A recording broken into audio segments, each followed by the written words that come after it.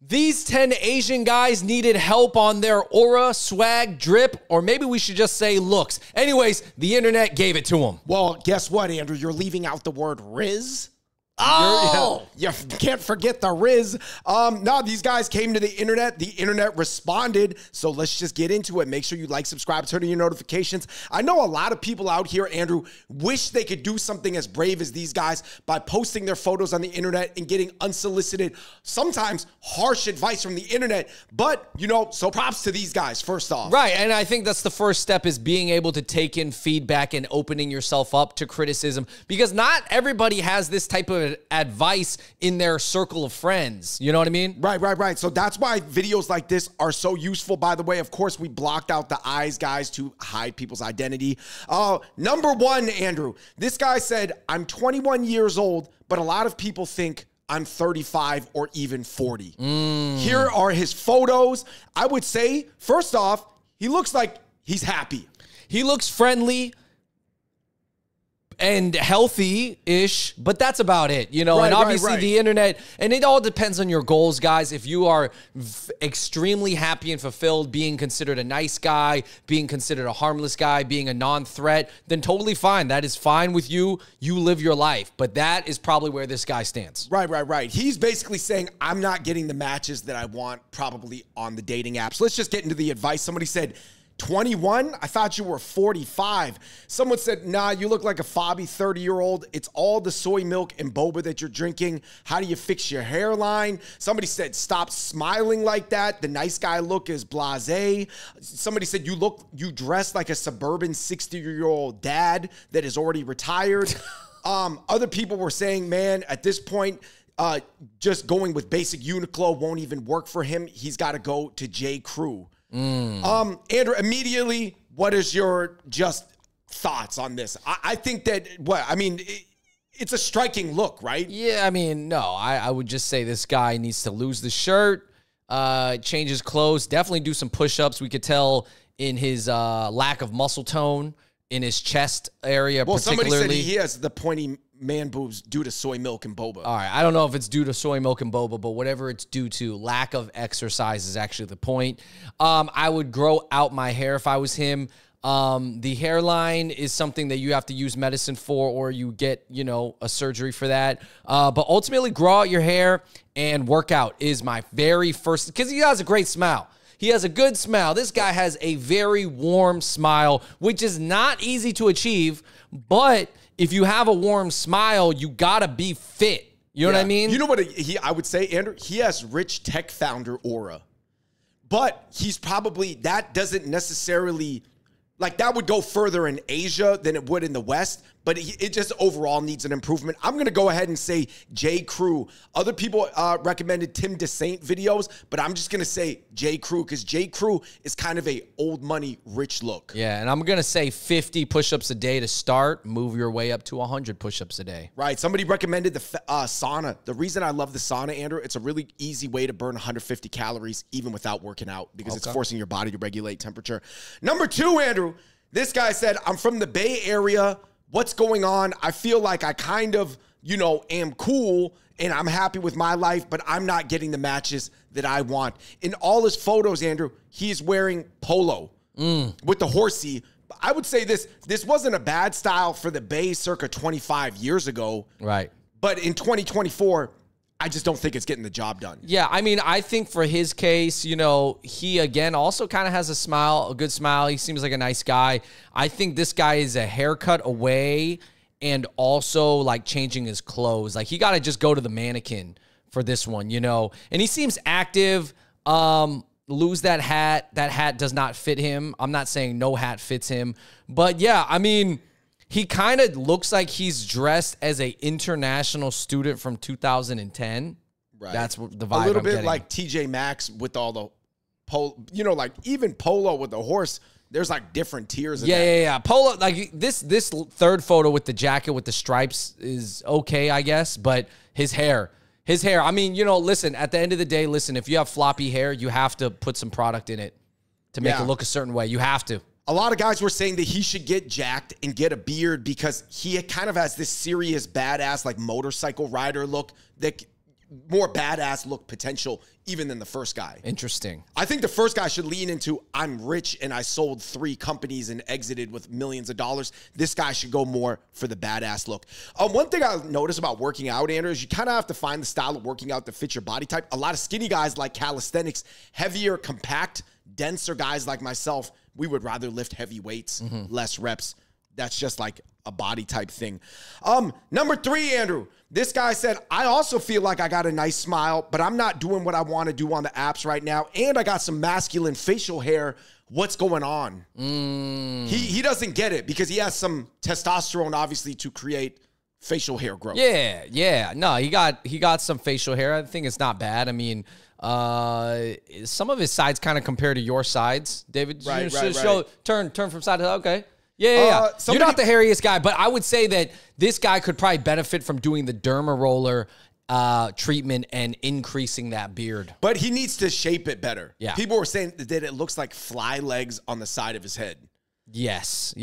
Upkeep is really important, guys. You can have the facial hair, but if you do not upkeep it and shape it up, it will look very dirty and whiskers-like very quickly. Right. I think just immediately looking at this almost like, I don't even know what kind of sweater vest, like half mock zip thing. He would need to update the style. And for him, I would go for something a little bit more badass, more in the All Saints lane rather even than J. Crew. What do you mean, like a dark denim jacket? Yeah, like some more like just not even J. Crew. I wouldn't even go with the J. Crew, but he's like doing the Banana Republic or maybe even like Old Navy thing right now.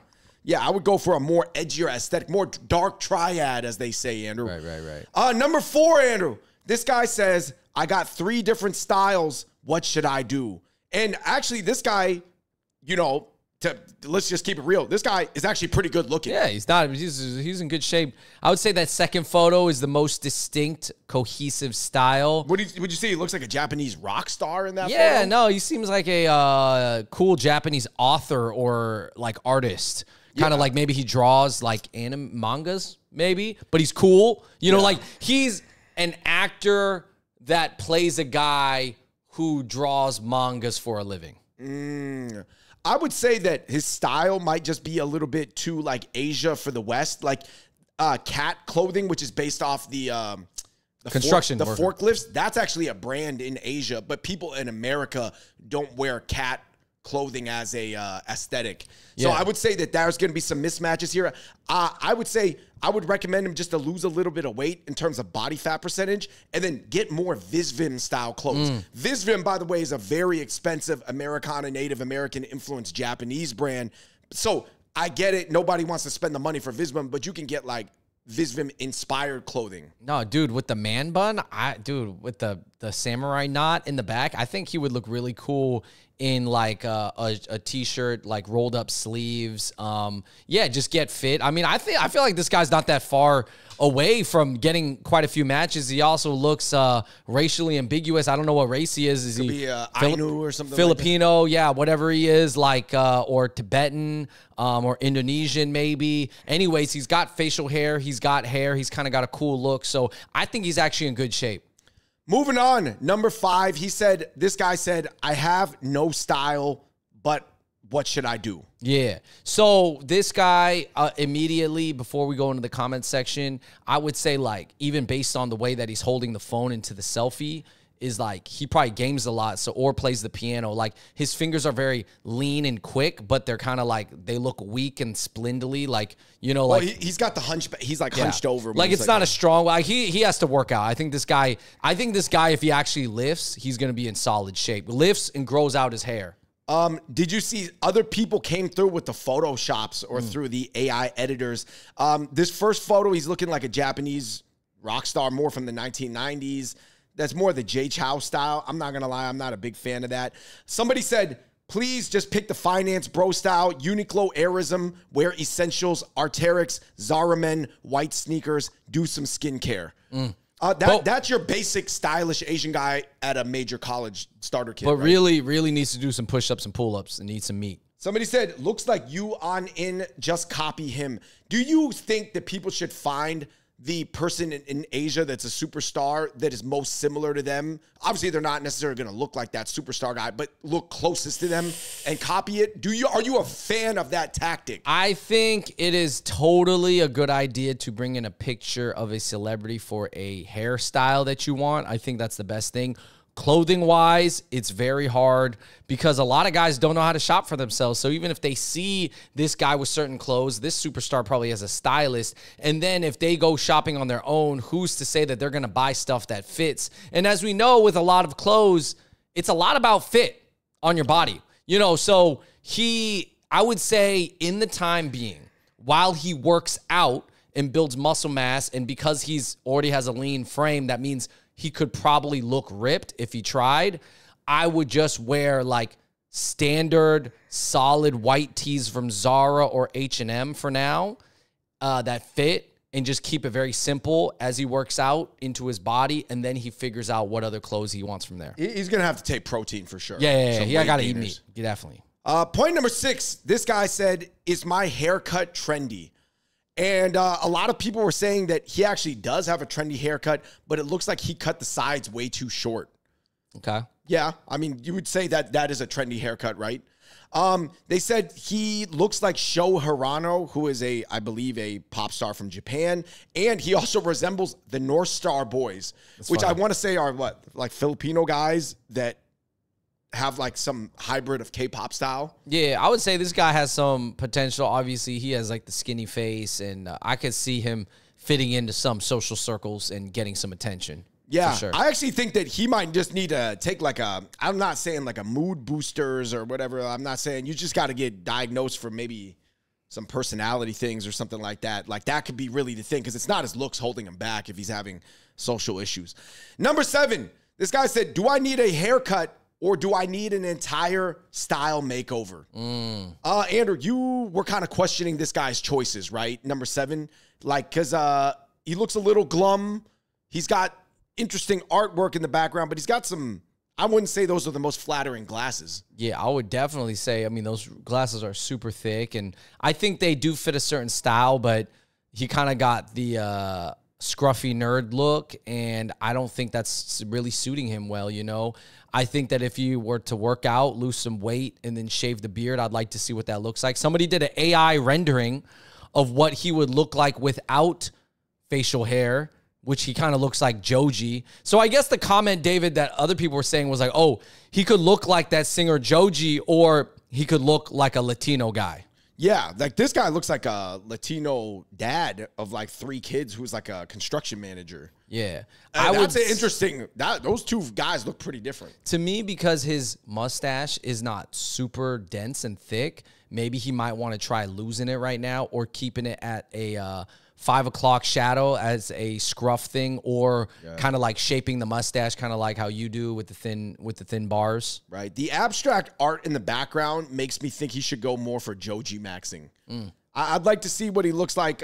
You got to go to a barbershop that at least costs $50, take care of the skin, cut the carb, sugar, alcohol for like 2 weeks, then reevaluate. Because I'm telling you, you don't get that big without drinking alcohol. I guarantee you, he likes some brewskis. Number 8, Andrew. This guy said, hey, guys, I got a mushroom cut right now. What should I do? And other people said, literally, just do anything than what you're doing right now.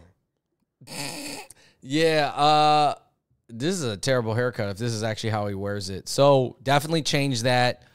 Go to a different barber, or go to a barber that actually knows what they're doing and talk to them and consult with them. Would you think a $10 haircut in Chinatown would still be better than this? For sure, right? Yeah, I guess. This is pretty bad. I would say that, yeah, I mean, at this point, you just got to go to a spot. If your relative or your dad is cutting your hair, do not have your dad cut your hair anymore. Listen, you already saved enough money from having your dad cut your hair. Number 9, this guy blocked out his face, Andrew. He says, I'm a sporty guy.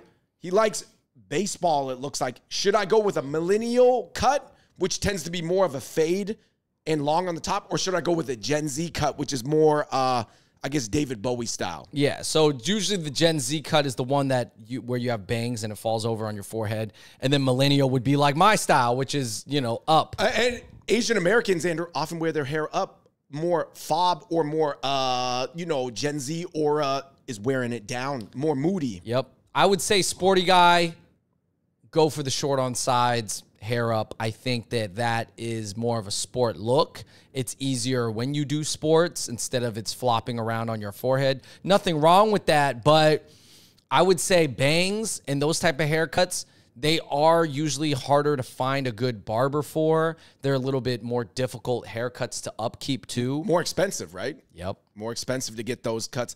But yeah, like we said, like a spot like 12 Pel, they're going to know both styles. They're going to know the millennial lambda fade style, and they're going to know the Gen Z more Keshi style. Number 10, last but not least, Andrew, this guy said, should I get a textured fringe haircut? So I got to show everybody, this is a textured fringe. This is not a cheap haircut to get. Yeah, it oftentimes requires a perm sometimes, or at least a very experienced barber, in which he would have to pay, even in really any city at this point, $40 or more. So if you're not ready to pay $40 or $50 for this haircut, then you're not ready for this haircut. Right. Let me just tell you that. Right, and he's kind of got like the camp neon blue like swim t-shirt on with the bacon neck, so it kind of indicates that he's pretty far away from the bacon neck. I'm saying that he's pretty far away from like going to this expensive like gentleman's club like AZN barber. Yeah, I remember I tried to get a haircut where I brought in this old K-pop star. Well, this guy actually ended up getting canceled, so I'm not gonna say his name, but he had really nice hair, and I brought in that picture to a Korean hair salon thinking that, oh yeah, Korean hair salon, this is a K-pop person, they're going to be able to do it. And they like kind of did it, but also maybe it's just my head. It's just not meant for it. And also, to be honest, when you're a K-pop star, you got like hairstylists that are professionals at styling your hair before you go out. Right, so, no, they're working on your head for like 30 minutes to an hour. So what I will say that I realize about those elaborate hairstyles is that you can't only look at the superstars. Like, it gives you an idea, but to achieve that same look, it might just not be achievable for you. It really might not be. Your hair might not be thick enough. Your hairline, maybe no. The salon or barber that you're going to just cannot do it, or you just don't have the time to style it. It's possible. I would agree. I think instead of looking at like league fits, which is like NBA players in the tunnel before the game, you're almost better off looking at like Mark Zuckerberg's most recent interview. Because Mark Zuckerberg, he increased his drip, but it was like still simple. It was still Uniqlo drip. Yeah. But it looked good. Yeah, guys, when in doubt, I think the first step is to go to a barber that you know knows what's cool. Not like an old ass person, like no offense, but like, someone who keeps up with the times, someone who's hip, someone who understands like other people like you. Like, I know sometimes if you go to a barbershop, but they don't cut a lot of Asian guys, and you ask them about this certain hairstyle, they might be able to do it sort of, but they're not really going to know what you're talking about. So go to a spot that can cut other Asian guys like you. Right. Ultimately, here's my takeaway, man. I think if people are, it's so funny because there's so many trending internet terms like aura, riz, drip, that obviously millennials, it's not like native to their generation, but I think it's difficult for these guys, if you're posting on Reddit because you don't have anybody in your circle, you've been a gamer, a coder your whole life, to try to make the jump to look like a 12 Pel success story. I think that these are muscles that you have to build up over time, and I think that that's the biggest takeaway. I think that potentially getting the looks maxing like rolling for these guys that, obviously they're going to the internet for help, it could lead to more different interactions that like lead you down a road to develop more aura, right? But it's not just going to become instantaneous like that. So ultimately, I think that all the advice is salient. It's going to work, but that's just going to get the ball rolling on a journey. All right. Everybody, let us know what you think about the advice down below. Hopefully it was helpful to people. Last thing. Sometimes you grow up, you watch animes from Asia, okay? So you're thinking, man, I kind of look like this cool character I related to, like Luffy in the animes, like One Piece. And then you're not thinking, first of all, that's in Japan. Second of all, not even everybody in Japan dresses like that. That's like a niche community in Japan, but it's like larger than the West. And then you're trying to translate it to the town you were raised in and the fish bowls you inhabit. There's just no translation. But I think sometimes people live in that fantasy world in their mind because they are what they consume. So anyway, guys, I would say for these guys, shift what you're consuming too. Don't just, because you got to shift actually what you're ingesting in terms of content consumption. Until next time, guys, agree, disagree, what would you add? Until next time, we the Hop Hop Boys. We out. Peace.